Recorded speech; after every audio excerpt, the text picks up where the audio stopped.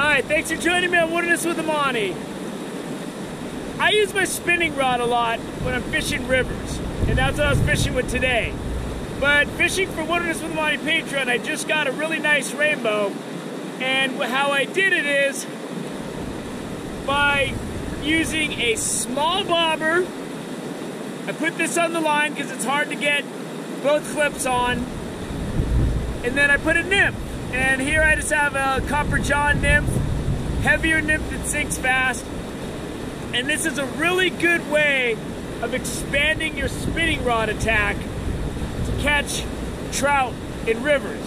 It's tough when the river's flowing fast like today, but I had seen a fish over there that came up after my jig and he didn't hit it.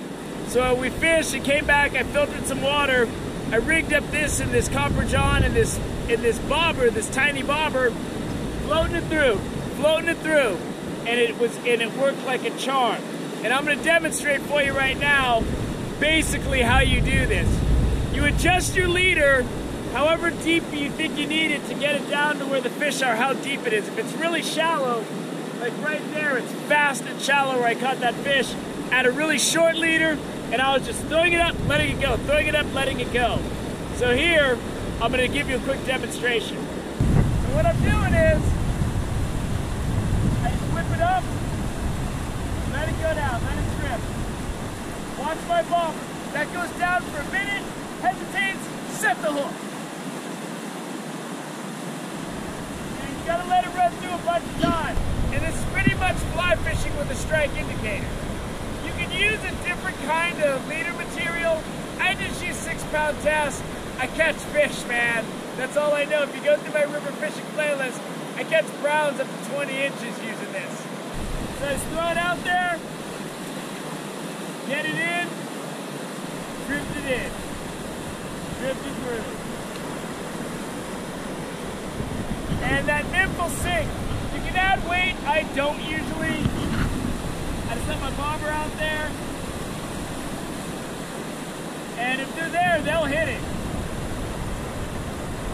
Watch the bobber, watch the bobber, watch the bobber. No bites! So we've been fishing all day. We're wrapping it up. I just wanted to show you this one trick to increase your attack with your spinning rod tackle.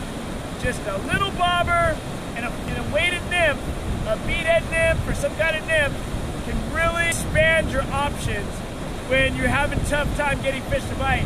And when the flow is down, it's a lot easier to do this. Right now, I got that fish to bite, but I was throwing it out, going by, throwing it out, going by. And then one time it just went down. When that thing goes down, you gotta set the hook. It's very tricky learning how to manage your slack line and stuff. Like everything, it just takes practice. I hope this helps you catch fish. You can add this to the other clip I have on my fishing tips playlist, where I use a bubble and a fly with a steady retrieve in an alpine lake. You might want to look at that too. Between this and that, that's a fly fishing dynamic you can add with your spinning reel. Thanks for joining me on Wilderness with Amani. Hope that helps you catch fish.